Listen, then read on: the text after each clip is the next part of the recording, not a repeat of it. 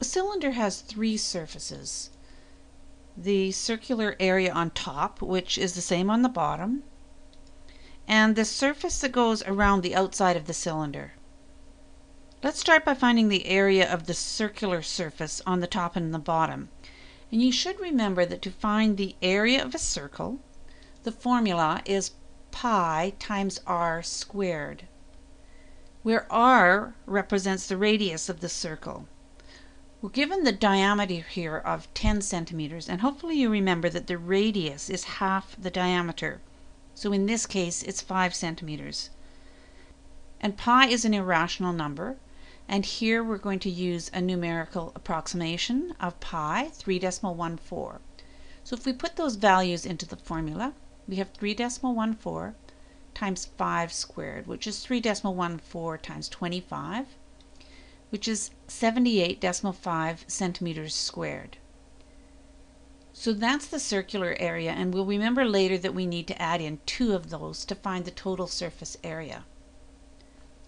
Next we'll find the area of the rounded surface, and if you recall what a cylinder looks like as a net, you might remember that this is actually a rectangle, where the height of the cylinder, in this case 7 centimeters, is one dimension of the rectangle, and the distance around the cylinder is the other, and that distance is the same as the circumference of the circle.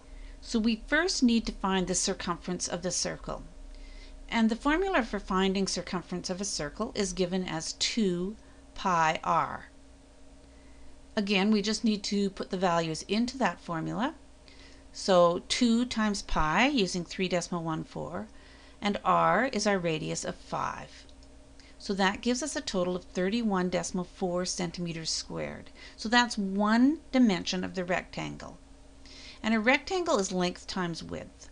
So our two dimensions are 3.14 times 7, giving us a total of 219.8 centimeters squared.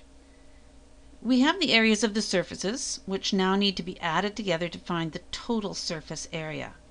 And we found that the circle was 78.5 centimeters squared, and we need to add 2 of those together.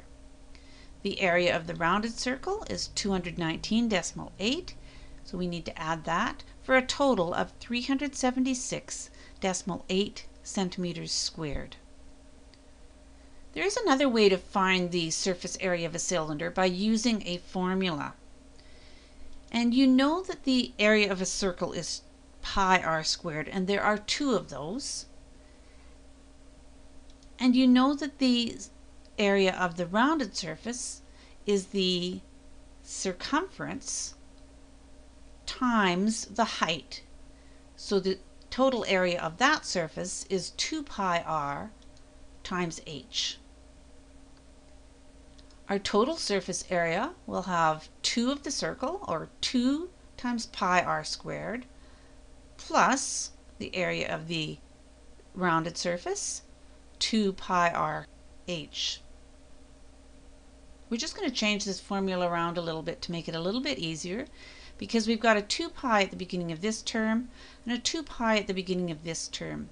And we can take those out and rearrange the formula. So it looks like 2 pi times r squared plus rh. It's sort of the distributive property in reverse. Now all we need to do is plug in our values for those variables. 2 times 3.14 for pi, and then in brackets r squared, or 5 squared, plus r times h, 5 times 7. First we evaluate what's in the brackets. 2 times 3.14 times 25 plus 35, which is 60, and multiply that out to 376.8 centimeters squared. So if you prefer to find the surface area of a cylinder using the formula, then this is the formula you're going to use.